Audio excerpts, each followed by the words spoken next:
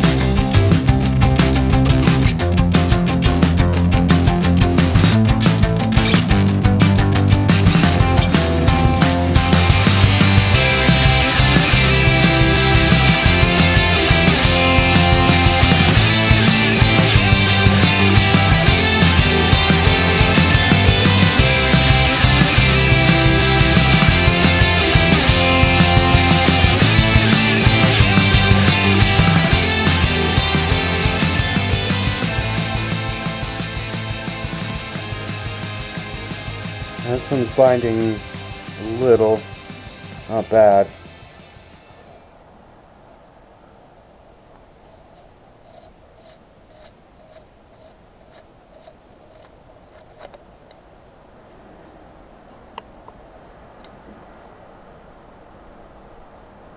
Yeah, this one's about the same as the other. They were really tight before, but I used a drill to spin it to try and wear it in, and seized it a couple of times, so I've probably made it much looser than it should be.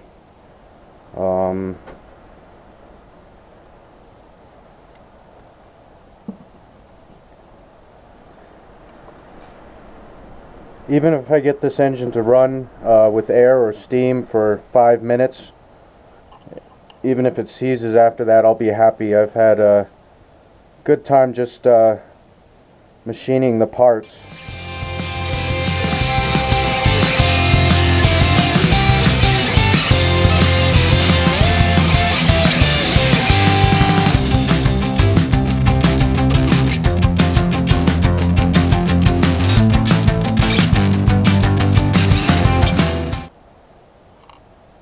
I'm going to try and make it easier this time and take out the connecting rod.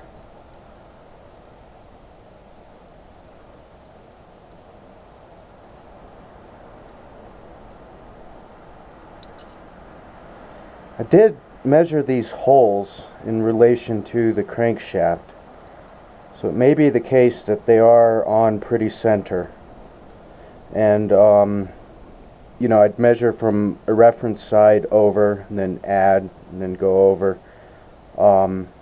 except that I basically center punched in the metal here and then mounted this piece onto the faceplate so that I could turn the threads. Starting to wonder if using threads to connect the cylinder walls onto the main engine body is a good idea or not.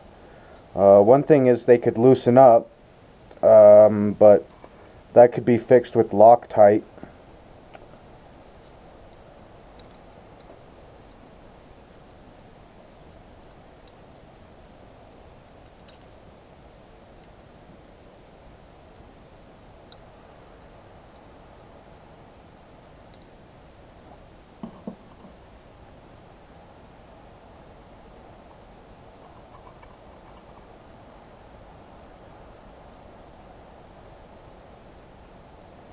Okay, we got a problem here. Darn.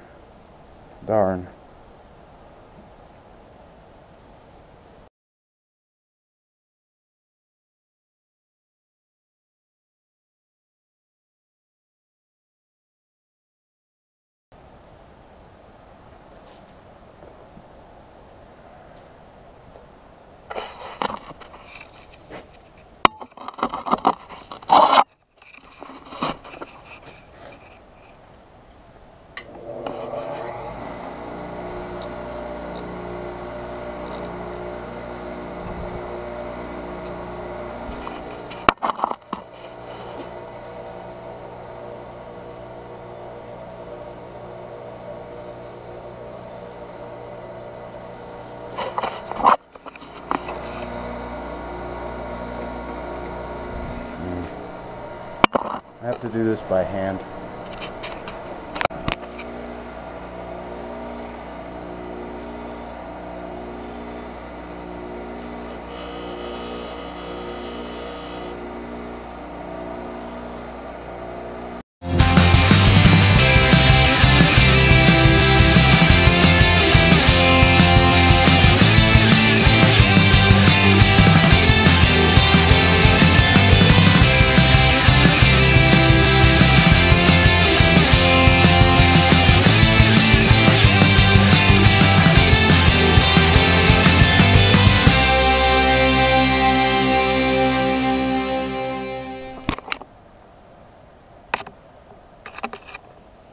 Okay, on the left side I used one that was 30 thousandths, and it's working good now.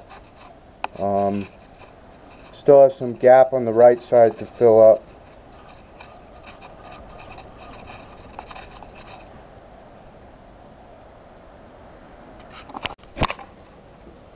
Assembly.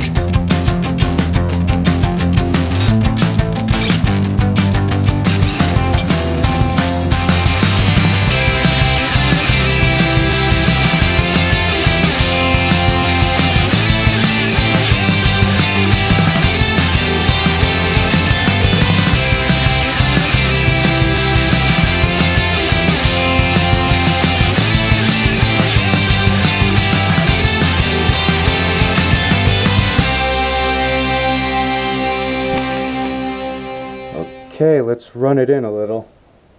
There's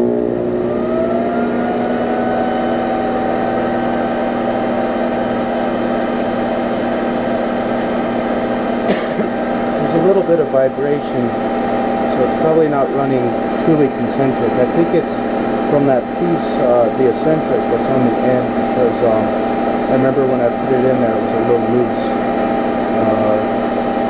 But there's like no resistance so far. I don't feel it getting warm.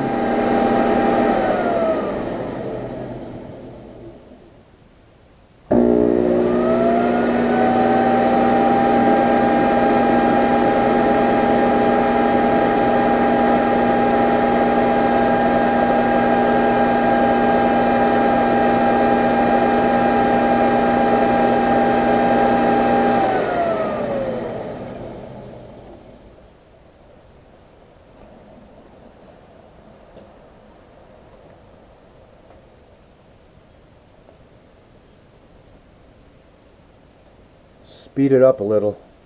You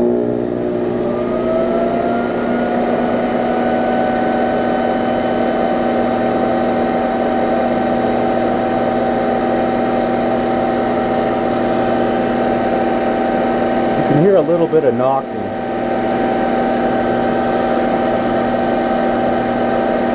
Either that or that's the, that feels cool.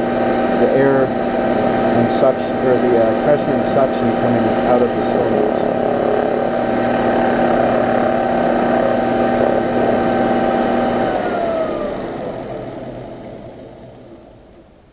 Let's put in some heavier oil.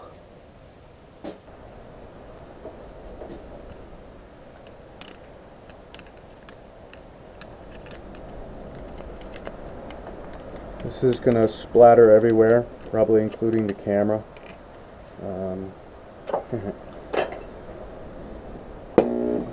Oh.